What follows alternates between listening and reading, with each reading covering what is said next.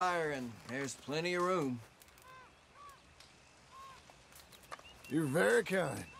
Wait, you ain't Swedish or Norwegian, are you?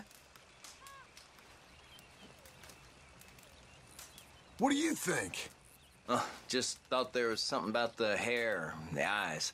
I stopped by this settlement over in Tall Trees the other week. Man's in need of post. Traded some furs for tools. All Nordic types. Real strange. They tripped over themselves to make me welcome. Right, you know what I'm talking about. All handshakes and smiles. The smiles where the eyes don't join in. And there's an old feller sitting there ranting and raving in whatever language it is. Then I walk around the back and see another feller with his head in his hands and a girl crying.